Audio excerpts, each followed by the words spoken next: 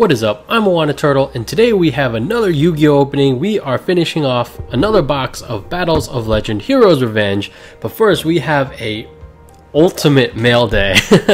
Emphasis on the Ultimate. That's right, we are expanding our UTR, our Ultimate Rare collection, and we just got a package from Troll and Toad, and we picked up a bunch of cards. So these are all Ultimate Rare. So I'm starting to become a bigger fan of this max rarity kind of idea. We're collecting the various cards. So this is the Brotherhood of the Fire Fist Bear. Essentially, you know, these are all cards that this is their max rarity, so it's the ultimate rare. It's something that they kind of did away with, but they are coming back with the, I think it's called like the prismatic rare in the set that just released, Raging Rampage or something like that.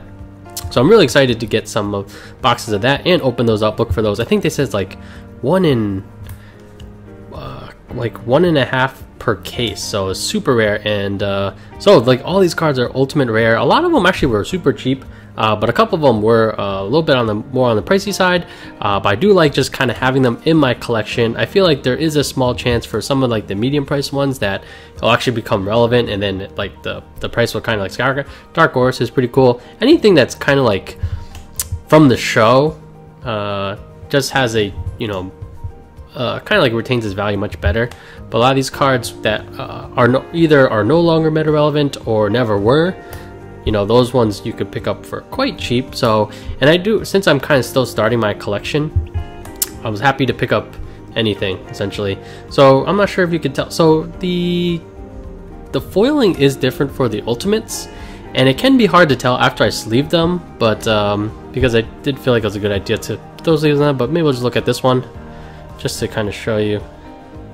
So let's see how this shows up on the, yeah, so you can kind of see how like it's kind of texturized, but it's not texturized, but it's definitely a very cool pattern. It's like different patterns, so it kind of shows up differently from various angles versus like normal art, which is very flat. So I don't know, I just find these really cool. This one, it's very faded, but it's definitely real just because the foil pattern is very correct. So then we have Metal Reflect Slime. This one actually, I believe this was in the show. Drastic Drop Off. A bunch of copies of these, and a bunch of these are actually first edition. Rank Up. 5 of those to wrap up, and then there was one. The most expensive one is the first edition of the Fire Fist Bear. So this one I left in a top loader that it came in.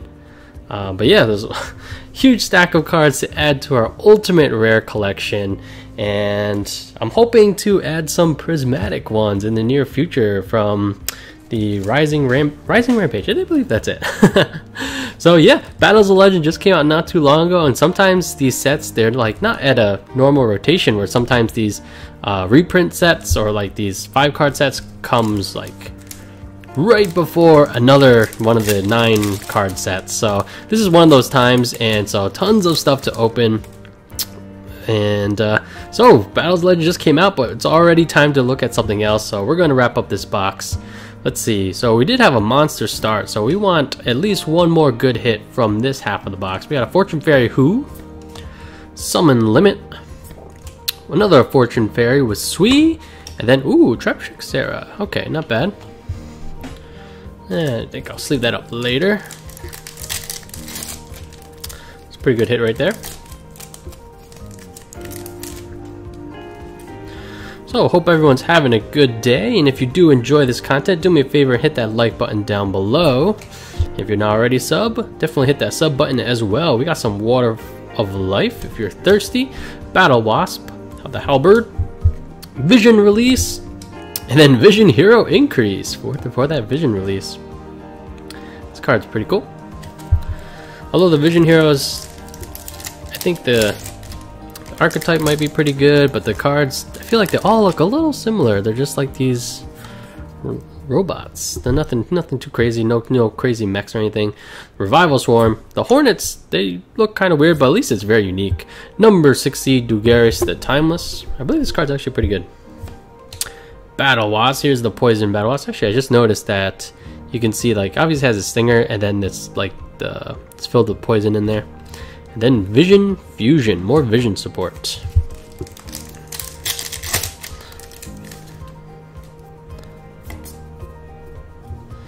Alright, let's see. Vision Hero Trinity. White Dragon Wyvern Buster, like that card. Fortune Fairy N. Guardian of Order, not bad.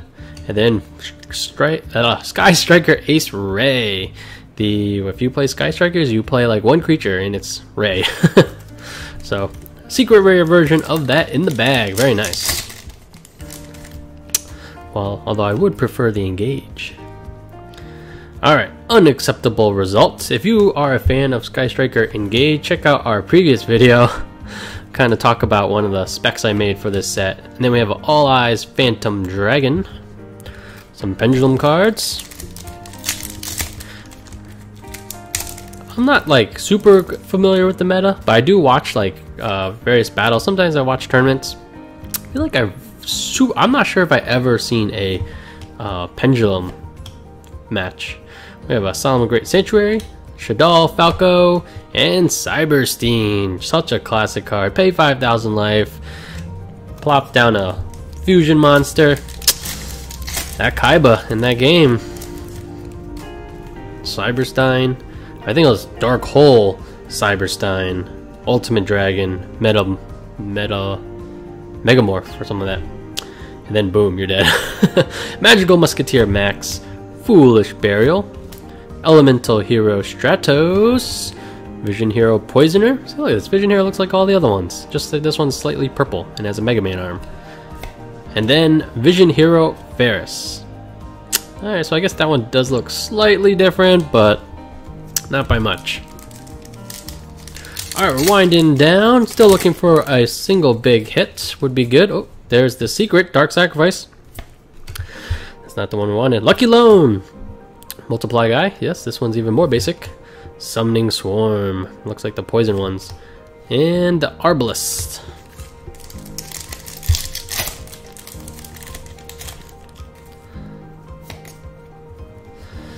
Okay, this is the piano swinging, sword swinging harmonizer. We got Herald the Arclight. Looks like just some kind of future spaceship. Shaddoll Somata. Battle Wasp Nest. And then Imperia. Let's see, come on, I've yet to pull a Blackluster Soldier. That one seems to be very sought after right now. We got Vision, alright, this Vision Hero does look pretty cool. It reminds me of Big Show Gardner. Apparition. Sonic Stun. Lunar Light Kaleido Check. And then Interrupted Kaiju Slumber. I believe that card was featured in a deck tech I saw recently. I don't remember what the archetype was though. It had like 4 kaijus though. Alright, let's see. Artifact Scythe. Revival Swarm. Magical Stone. Miracle Stone. Guardian of the Order. Ooh, Prankatop. We are pulling a lot of Prankatops.